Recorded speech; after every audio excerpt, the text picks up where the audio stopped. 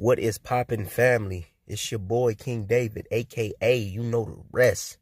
And today, man, I'm here with a video on something that I was debating on getting because I didn't feel like I really needed it. But after trying it out at a homie spot, you know what I'm saying, it was a must. What I'm talking about is the Elgato 4K60 Pro. And this is the newer version, guys, the Mk.2. This thing right here is awesome. The only thing that I don't like about it is that it doesn't support G-Sync or FreeSync. In order for you to use this device, you're going to have an HDMI 2.0 port. You're going to have that. If you don't, this will not work. Your monitor is going to have to support that. You're gonna have to have Windows 10 64-bit, 6th gen Intel Core i7 CPU, AMD Ryzen 7 or better, NVIDIA GeForce GTX 10 or better. So the 20 series will work, and the 1660, if I'm not mistaken. If I'm wrong, comment in the comment section below. But I believe you can go on Elgato's website and check those specs for yourself.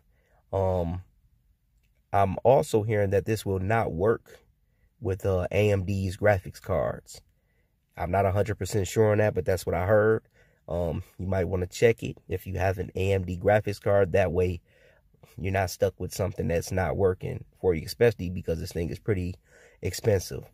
It works with the PS4 Pro, Xbox One X. You can stream to Twitch, YouTube.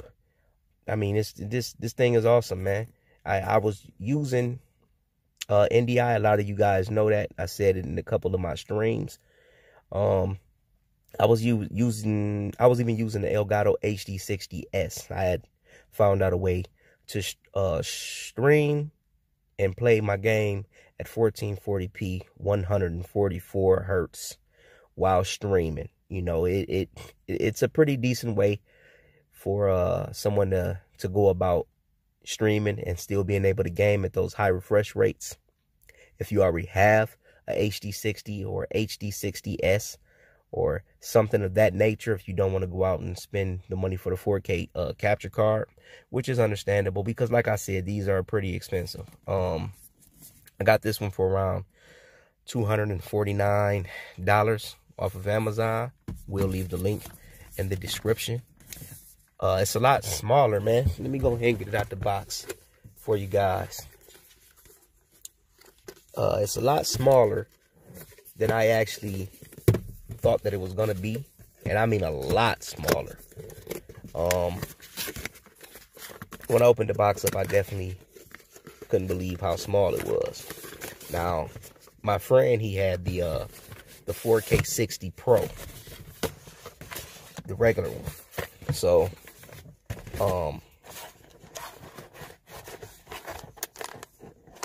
his is a lot bigger than this. When I saw this one, I really couldn't believe how small it was. But it's actually good because where I'm installing it, there it is. Where I'm installing it, it's going to be inside a Thermaltake Core P3 case. So it's going behind my graphics card. So I'm kind of glad that it actually is this small because there's really not that much room in that case for something like this to begin with. But the way that I'm going to do it, I feel that it'll work out because I'm actually putting it in through a riser cable, which is right here, which I also purchased. The Thermaltake, what is this? This is the Thermaltake Cool Your Life. So this is what I'm going to be installing it on. Inside of the case, it's going to sit vertical, just like my GPU, but it's going to sit behind the GPU. And with it being so small, you're not going to be able to see it, which is okay with me. Like I said, I was going for the 4K60, but that thing is a monster. You know, it's pretty huge. So I decided to go ahead and go with this. So this is what it looks like installed inside the streaming PC. I couldn't get it to go behind the GPU. As you could tell, there just wasn't enough room. but I think overall it looks decent where it's at. By the way, this is an older video, so a million things have been changed since then as far as the setup and the way I run the Elgato to capture games. Anyway, I'm quite curious to know how you guys out there are running your setups. Is it single PC with game capture, or are you running dual PCs like me and using a capture card like the 4K60 Pro or the 4K60 Pro Mark II, the AverMedia, or any of those capture cards in order to grab the game feed from the gaming PC and move it over to the streaming PC to then be encoded by either OBS or Streamlabs OBS and any of the other programs out there that allow you to do that.